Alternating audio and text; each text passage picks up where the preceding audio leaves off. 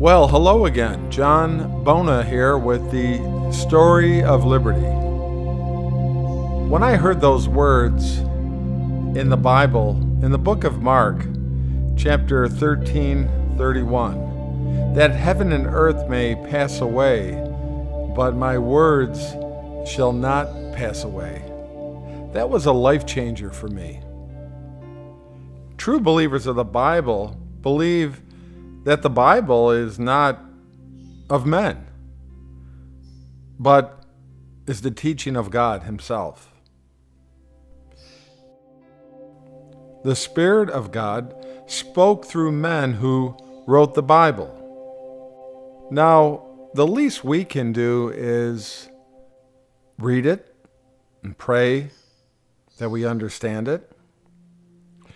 Scriptures do tell us that holy men of God spoke as they were moved by the Holy Spirit in 2 Peter 1:21. So, how could they be holy men if what they wrote was not from heaven? All Scripture is given by inspiration of God. The Bible is a divine revelation. So, we ask the question, a divine revelation of what? Briefly, the answer is of 4 persons, 3 classes of people in 3 places. God the Father, whose love is manifested throughout the Holy Scriptures. God the Son, whose abundant sacrifice is shown. And God the Holy Spirit, whose ministry is described. And Satan, whose diabolical purposes are unmasked. The 3 classes of people are the Jews, the nation chosen by God for His divine purposes, the Gentiles, which is the rest of mankind apart from the Jews, and the church, composed of Jews and Gentiles. The 3 places are heaven, the dwelling place of the triune God, and the angelic host, and the redeemed by Christ. Earth is the sphere where we presently are, the human souls. It's a place of sin and sorrow. And hell, the terrible abode for the lost. Did you know that it was not up until around 1200 AD that the Bible had chapters and verses? For example, the first 5 books of the Bible, from Genesis to Deuteronomy, was one roll, a scroll or a book, known as the Book of Moses. Dwight Moody said it, that there are about 30,000 Bible promises. Take the promises of God, he said. Let a man feed for a month on the promises of God, and he will not talk about how poor he is. He will lift up his head and proclaim the riches of God's grace. King David in the Bible, he asked a question once, a very profound question. He said, if the foundations be destroyed, what can the righteous do? So what David is saying here, that when being right is no longer right, it's perverted by society and corrupted, and Christians are despised. What are the children of God to do? Well, we can exercise our faith in God, because His sovereignty, God's sovereignty, is able to make right all the wrongs. See, the fundamentals of the Christian faith are still being attacked today. What are we to do? The liberals and the humanists, they will try to destroy the foundations, but it's impossible. They can't do it. Scripture tells us that they know not, and neither will they understand, because they're walking in darkness. They are lost. So when the Bible is attacked, what must we do to defend our faith? The Lord will enable us to do it. I was listening to a radio program once when I was driving down the road in my car, and there was this atheist on the radio just ripping up Christians as they were calling into him and talking to him. You know, I didn't hear one single Christian answer the question correctly. He had the same technique, this atheist, for everything. They would call up and say, well, the Bible says this and that. And then the atheist would say, well, I don't believe anything about that. And they would say, well, surely you believe in the Bible. And the atheist would say, the Bible? Why would I believe in the Bible? Do you believe in the Bible? And the caller would always say, yes, I believe in the Bible. But the atheist would say, why do you believe in the Bible? I did not hear one single Christian answer that question correctly. One guy said, well, I have the Bible down in my heart. That was a nice answer, but the atheist says, well, I don't have it down in my heart, and I don't believe it either. And he would just hang up on the caller. And he did it over and over again.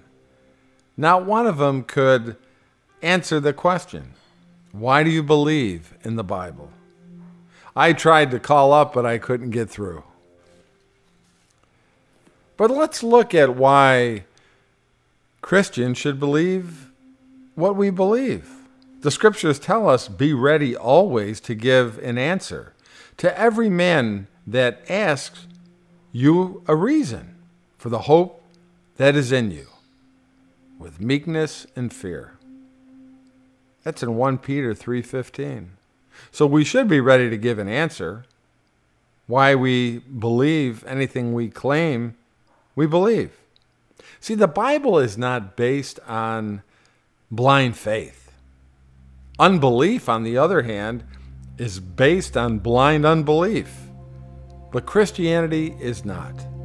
Because we know we have specific prophecy that has been fulfilled.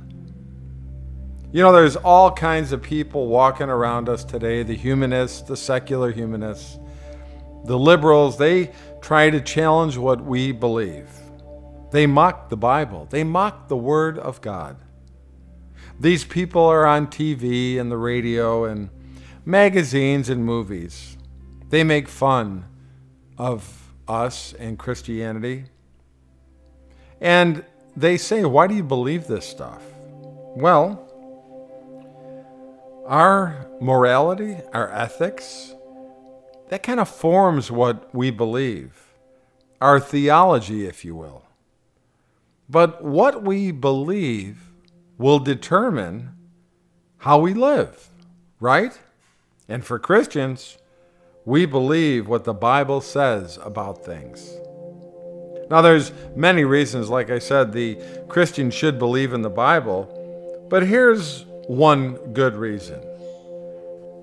God has raised up men who have predicted, prophets, the future.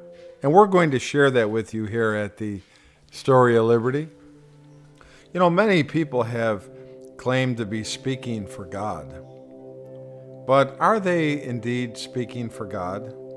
Or are they false prophets? You know, there's a way you could know. It's pretty simple. Scripture tells us when a prophet speaks in the name of the Lord and the thing doesn't happen or it doesn't come to pass, that's not the thing the Lord has spoken. But the prophet, the person, has spoke it himself. He says, don't be afraid of him. It's a phony. But the book of Isaiah tells us, for I am God, and there is none else. I am God, and there's none like me, declaring the end from the beginning, and from the ancient times the things that are yet done. Well, there you have it, folks. One of the main reasons for believing the Bible is specific prophecy that has been predicted and fulfilled over time. You know, the Bible says we should examine prophecies Yet most of us don't ever really read them or examine like we should. And this is what makes Christianity so unique. You know, there are no other specific and fulfilled prophecies in any other religious writings of Muhammad, Buddha, the Quran, or any founder of any other religion. They don't even go there. See, what's missing from all these other religions is a matter of specific and fulfilled prophecy. They just don't have it. I remember when I was growing up, there were all these famous false prophets in America, people that tried to predict elections, and it was amazing. They would get it wrong all the time. You would think they would get it at least half the time right, but they would be wrong almost all the time. And it takes a lot of talent to be wrong all the time. But there's a story of a great emperor of Rome named Maxentius. Constantine, you remember, he was the great Christian Roman emperor in the 3rd century. Well, Constantine was coming down from the north to attack Rome. Maxentius was in control of Rome. Maxentius asked what would happen if he attacked Constantine as he approached Rome on the other side of the river. The oracle replied, "In that day, the enemy of Rome will be destroyed." So, confident of victory, Maxentius decided to attack Constantine on the other side of the river. But Maxentius was destroyed. Why? Because the oracle failed to define one thing: who was the enemy of Rome? See, there's some very vague predictions at one time or another. Often the very opposite of what they predict is what actually happens. But in the Bible, some 2,000 specific prophecies have already been fulfilled. They could not have been made after the events, but they were written long before these events were fulfilled. Consider the great city of Babylon, probably the greatest city in ancient times, we're told. The walls were about 14 miles long. The city consisted of about almost 200 square miles of the most beautiful architecture, hanging gardens, palaces, temples, and towers. Babylon invented the alphabet. They worked out problems of math. They invented implements to measure time. And they were advanced beyond all previous cultures. Yet God said of Babylon, when it was the greatest city in the world at that time, "Babylon, the glory of the kingdoms, the beauty shall be as when God overthrew Sodom and Gomorrah." See, there are more than 100 specific prophecies concerning Babylon's fate. Consider the great walls of Babylon. The historians tell us that these walls had towers that extended above the 200-foot walls to a height of 300 feet. The walls themselves were almost 200 feet thick. Think of that. That's about 60 yards or more thick. And they were 14 miles long. The city of Babylon during this time was impregnable. But God said of those towers, "The broad walls of Babylon shall be utterly broken. It shall be desolate forever." In the book of Jeremiah, chapter 51. Is that prophecy vague or ambiguous in any way? I don't think so. We see that in the 4th century AD, Julian the Apostate means departure from the faith, in case you didn't know, he came to the throne of Rome.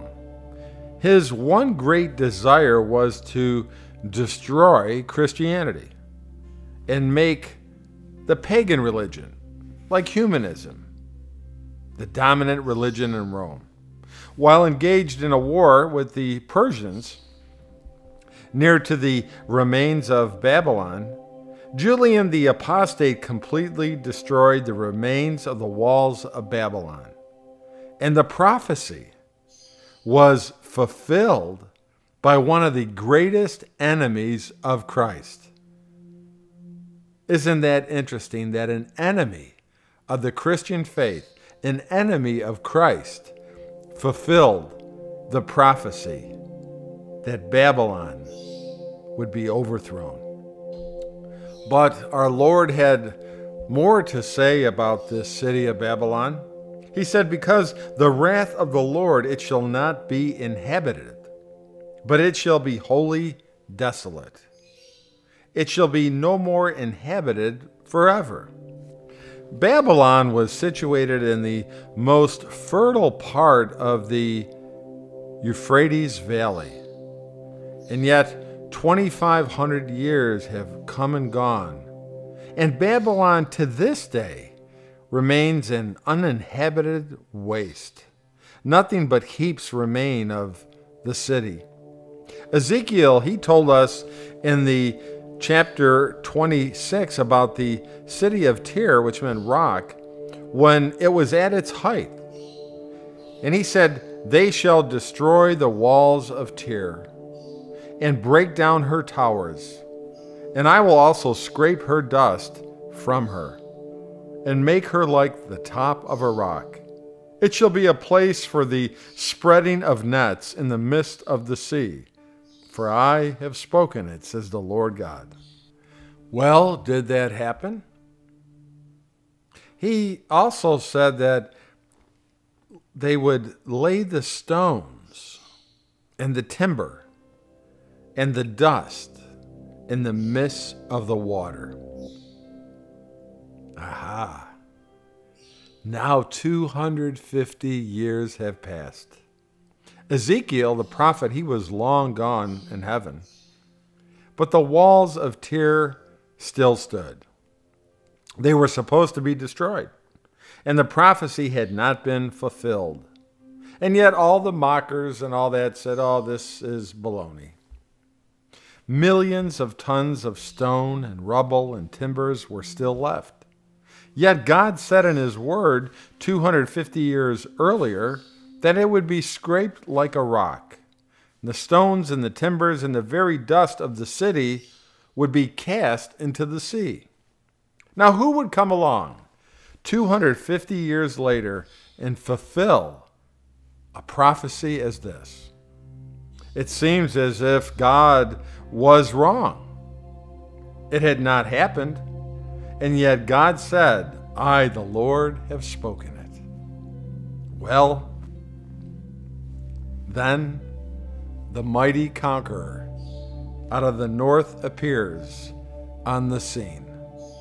Alexander the Great shows up one day, and he's ready to attack the Persian army. He crossed the waters and he crushed the king of the Persian army. The mighty Persian army turned and fled to the southeast with Alexander in hot pursuit. But instead of going after the Persian army, the great general, he decides to sit down and strategize, and he decides to nullify the Persian navy another way. He decides to seal off all the ports in the cities, one after another. He forces them to surrender. Now, Alexander the Great comes to New Tyre. The old Tyre had been destroyed by Nebuchadnezzar, and they built a new city with walls on an island a half a mile out into the sea. Alexander commands them to surrender, and they laugh at him. They're out a half a mile protected by the ocean. So Alexander, his engineers, they strategize, and they conceive a plan that was one of the boldest military plans in the history of warfare. They built a causeway across a half of a mile of the Mediterranean Sea to the island of New Tyre. Where would they find the material to build a causeway? The word was issued by the great king: tear down the walls of Tyre, take the timbers and the stones, the rubble and the logs, and cast them into the sea. So the great army of Alexander began to fulfill the word of God 250 years later. Rubble, logs, stones, and dust. These are the very same words Ezekiel the prophet had prophesied some 250 years before. Amazing, to say the least. But the prophecy still was not completely fulfilled, because God said that he would destroy the wall of Tyre and make it like the top of a rock, and it would become a place for the spreading of nets. Do you know that Christians have traveled to that city of Tyre and they've taken pictures of nets spread out to dry on the flat rock that was once the proud city of Tyre? The prophet Ezekiel had said some 250 years before that it would be scraped and become like a top of a rock, and would become a place for the spreading of nets. Again, folks, how did the prophet know? Well, we know God's word is true. God's word will never return void. That is true liberty.